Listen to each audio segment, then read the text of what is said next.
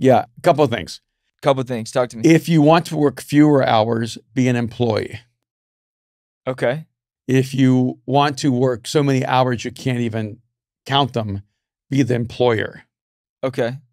See, I think the misconception is, oh, if I start my own company, if I work for myself, I can work fewer hours. No, when you work for yourself, you work way more hours. You're just managing those hours. You're in charge of those hours. Yeah. I was on a phone call 2 weeks ago with someone, and they were going to resign and take a year off and recalibrate their life. They're just going to take a whole year and not work. And yeah. That must be nice. And what he kept saying is, I'm just tired. I'm tired. I'm tired. I'm tired. I'm tired. And me too, baby. And I know everyone who gave him counsel basically said, hey, take the year, you know, recalibrate. And I said, you don't think I've been tired? I said, I've been tired my whole journey. And I said, let me tell you the difference between a professional athlete and greatness is that great professional athletes are separated in the fourth quarter. It's what they do when they're tired. That's where greatness emerges.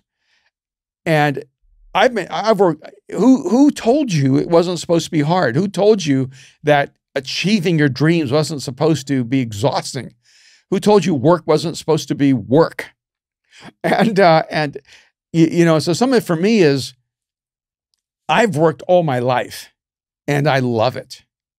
And people, are you a workaholic? No, because I work for my freedom. I work for my dreams. I work for creative space. I work to create opportunities, not just for me, but for other people.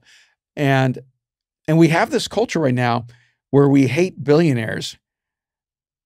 And I think a part of it is that we actually think that people who succeed are intrinsically evil. And so we're working from this mindset that poverty is virtue. And this is something I had to deal with 40 years ago.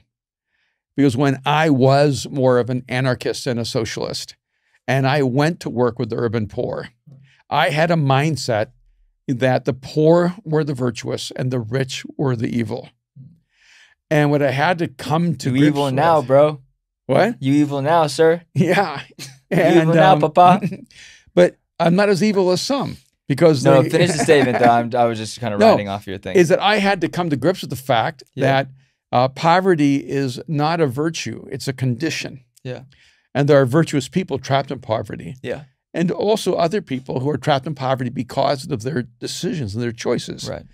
And that creating wealth doesn't make you intrinsically evil. Good people not only can create wealth, good people should create wealth. And the most important thing that Elon Musk can do is to use the full force of his genius to create billions and billions and billions of dollars of economy so that people can actually have jobs to do what they're gifted at and to live lives that actually are fulfilling for them. I love what Jeff Bezos talks about when people come at him for being worth like $100 billion. I think that his wealth has fluctuated in concordance to the stock market. But at one point, it was like $100 billion. And he's like, what that means to me is that I've made the rest of the world $900 billion. Yeah, trillion probably. Yeah, because they said he was the first, it was the first company to be worth $1 trillion? No? And I think that he owns 16% of Amazon. Basically, he talks about, I'm worth this much. So if my company's worth this much, I have created this much wealth for this many people because our company has thrived. We've hired tens of thousands of people and we've created this much wealth for people that spreads across different economies. I'm going, it's a different perspective of going, okay, I'm going to be a provider. I'm going to be someone who needs to be provided for. And I do, but I will say this though, because we were in Barcelona. You're obviously not an evil person, by the way. You were someone who didn't have a ton. You weren't, I don't know if you were, I think there were times of our lives where we definitely maybe were more impoverished than others. I definitely qualified as poor. Right. And for almost a decade, I made below welfare. Yeah. So I definitely qualified. I just didn't, I know. Yeah. Out of respect, I didn't want to, air out your dirty laundry. I just never considered myself poor because my mindset was not entrapped in a poverty mentality. But for a little bit it was. When you were looking at rich people who were evil and impoverished people who were virtuous, that is a poverty mindset. And some of that was connected to family and relationships Okay. where I felt like, yeah, The wealthy people you knew you felt weren't virtuous. yes.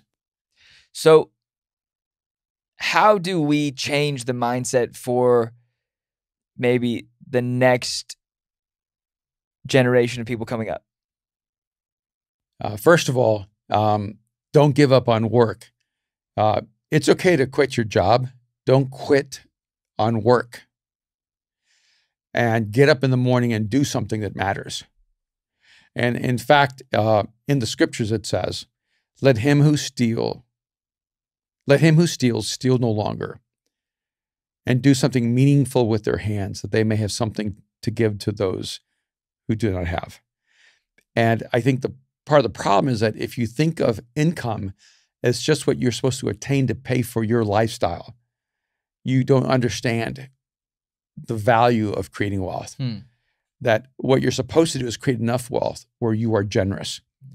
And so the solution to evil people who make money is not good people not making money. The solution to evil people making money is good people making more money so they can do more good than those who are evil are doing with their money. If you give up on work, you're going to throw, what's the phrase? You're going to throw the baby out with the bathwater. Because what you're in danger of is throwing out your intention, throwing out your motivation, throwing out your passions, throwing out your purpose, throwing out your meaning. You cannot get up in the morning without something to give your life to and not drown in depression. You want to feel anxiety? Start looking back on your life 10 years later and going, for 10 years of my life, I quote, waited to live until I got myself together. And life is not a practice run. You don't get a warm-up game, a pre-game, a practice game. You get one life, and you need to live it fully. That was an amazing closing statement. But I'd like to bring it back because we were in Barcelona and you got mad at me because you were like, hey, you're talking about making money too much. Yes. But I would say I'm somewhat virtuous. You are a very good man. I would say I'm a good person. You're a very generous person. It took some time. I think I'm very generous. You are a very always generous had a generous person. nature, even when I had nothing. I gave what I had to other Yeah. people. So why can't I talk about it?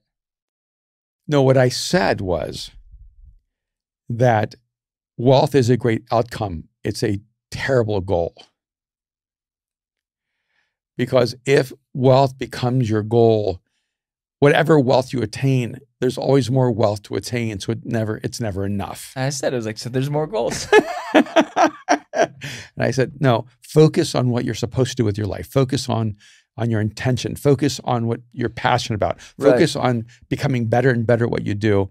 And let wealth become the outcome of living a life that's really meaningful. And never let wealth be more important to you than relationships and people. Because when you look back on your life, it's the people that you did life with that will make you feel really rich. I love that. Yeah. Okay. Thank you so much for this episode. If you're listening, go to work. Get to work. And if you don't have a job, then make your job getting a job. And if you don't like your job, then have the courage to either go find the job you love or create the job that you love. But don't allow the job you have to be an excuse to move toward apathy and mediocrity and stagnation.